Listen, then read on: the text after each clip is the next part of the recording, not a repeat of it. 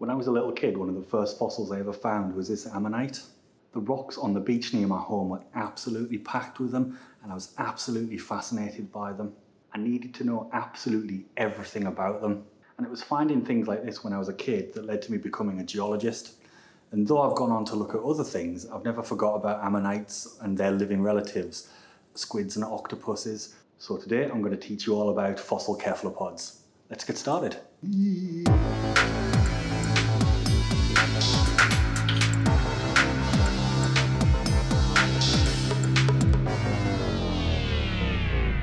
Cephalopods are a type of mollusk, which is the phylum of animals that also includes things like snails, slugs, and clams. As well as squids and octopuses, there are many other kinds of cephalopods still around today. This includes things like cuttlefish and nautiluses, and then some lesser known but just as cool stuff like vampiromorph and argonauts. Regardless whether a cephalopod has a shell or not, they all follow the same basic body plan.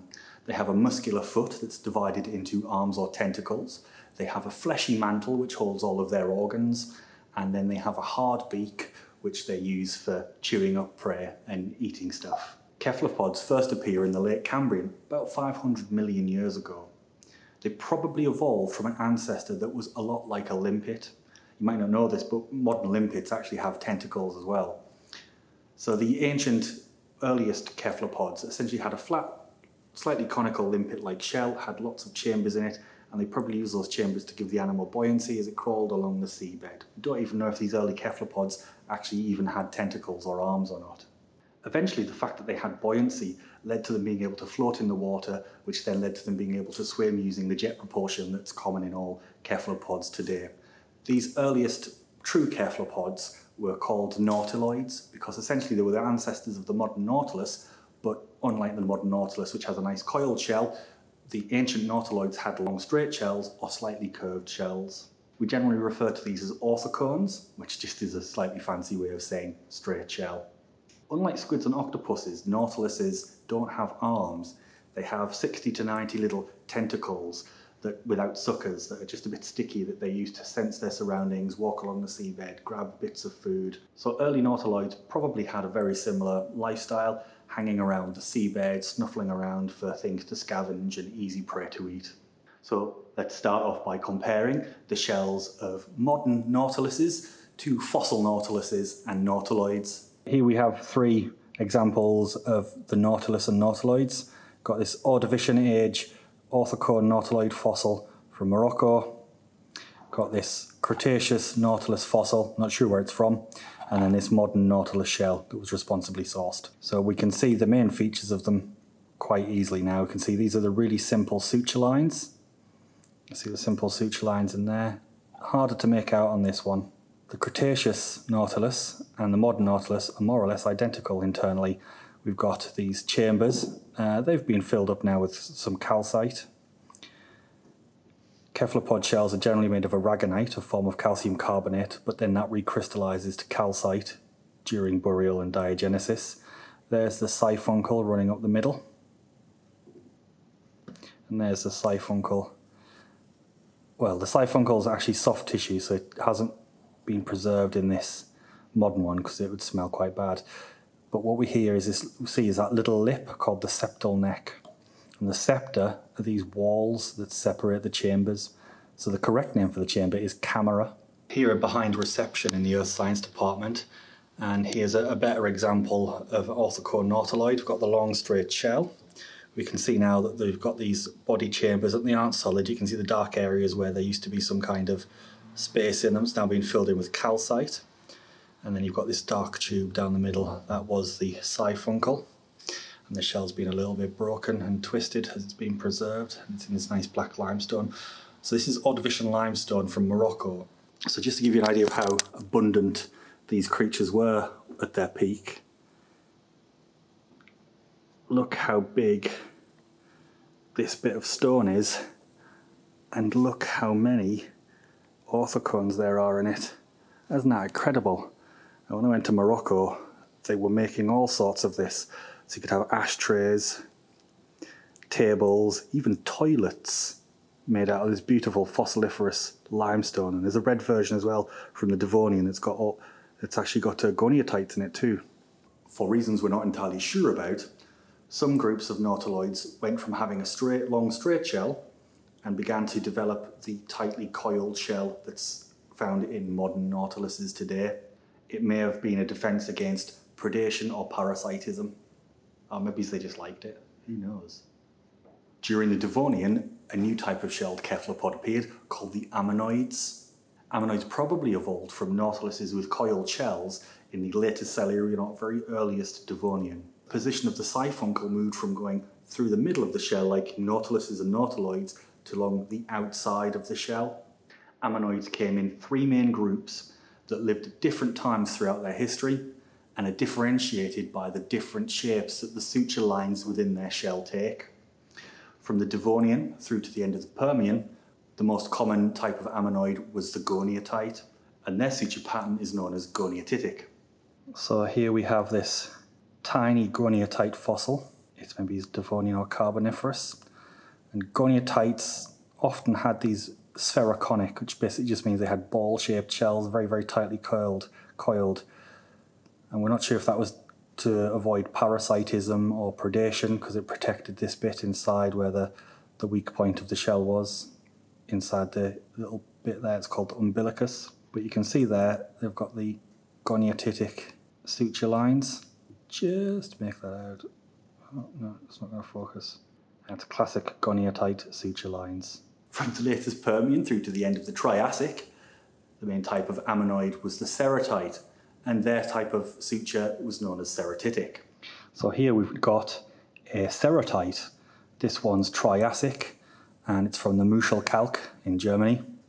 And I think it is Ceratites is the genus. This is the body chamber. That's where the animal would have lived, and in here was the gas and the fluid. You can see the scepter again, and these sutures. And here we can see the typical ceratitic suture lines. They have these lobes and saddles, they're called. And that's fairly stereotypical of the goniatites. This one's interesting. It must have been sat on the seabed for a while, because a lot of these marks, especially on this side like here, that's actually part of an oyster shell. So it must be sat there and things have colonised it while it's been on the seabed. And these marks here on the inside in the body chamber are trace fossils where something's dug into the body chamber to use it as a home, or maybe to like scavenge out bits of meat that were left over after the animal had died.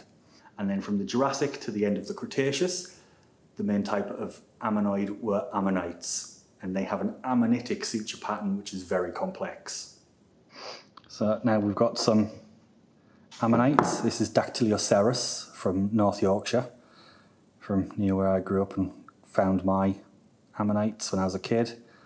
And we can see that the tightly coiled shell is called serpentaconic because it's tightly coiled, but it's not up into a little spherical ball like the goniatite was. You can see the whole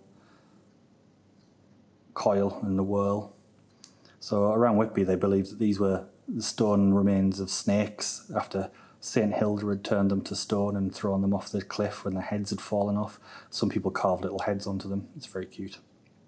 Turn it over, and we can see that the ammonite has a really long body chamber, so the animal must have been like really long and thin that was living in there. And again here we can see these chambers filled in with calcite and pyrite and sphalerite a little bit there, some zinc sulfate. And there's the scepter separating the camera, the chambers, and you can just see along there is a very thin siphuncle. There we go, that black line there filled with organic matter that goes round and connects all the chambers.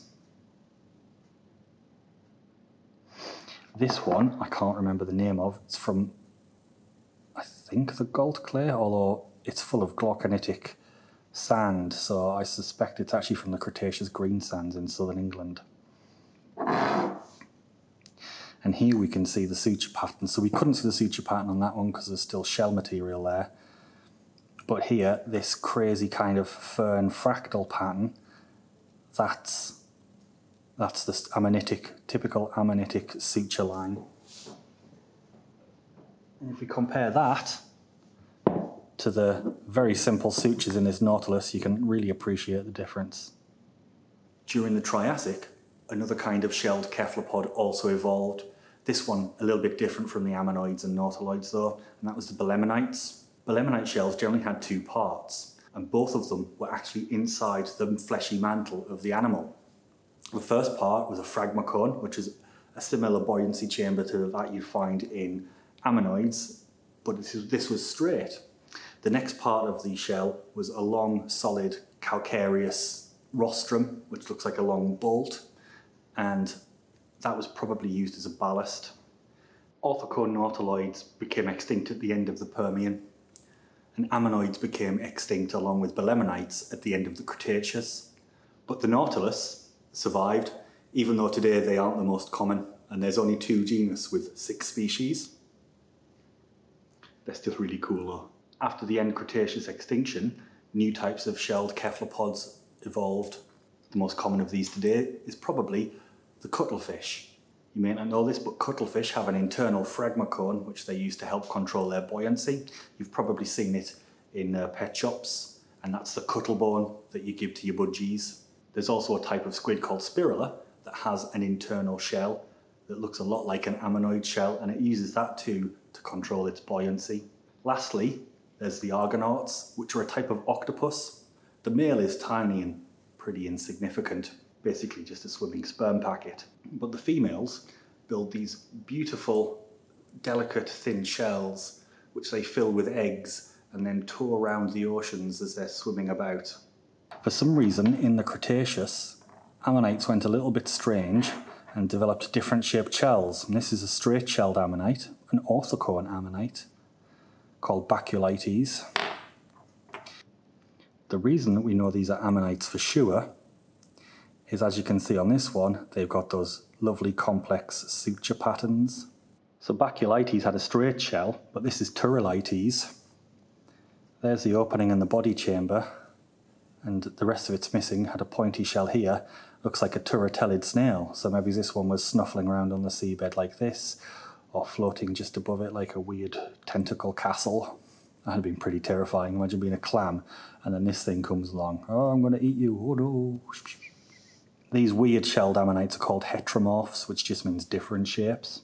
This one's Hamites, and this is from the Cretaceous Gault clay in the southeast of England. And you can see how it has this slightly pearly sheen to it. Well, that's the preservation of the original shell material. So we call that mother of pearl or nacre, but it's a type of aragonite, which is a type of calcium carbonate. And in this one, somehow, it's actually been preserved. So this is the body chamber at this end. That's where the animal would have been, but then the shell did this, and then it went down that way and poked back up towards the head. So goodness knows how this one lived. Maybe it floated around like this in the sea, wafting its tentacles, catching plankton, or sort of hung out near the bottom like this. We don't really know. Well, they made these extraordinary, beautiful shells, and there's not really been anything like them since. So there we go. A quick guide to the types of shelled cephalopods you might find when you're out looking for fossils. I hope you've enjoyed learning about cephalopod fossils today. If you have, leave a thumbs up. Share the video with your friends on social media, and don't forget to subscribe to the channel so you don't miss out on any future episodes of geologic goodness. Geologic goodness, okay? I guess that's the thing. Let me know in the comments too, have you found any cool cephalopod fossils, or are there any kinds of fossils that you'd like me to talk about or make videos on? You can put that down below in the comments. Until next time, thanks for watching, take care, bye bye.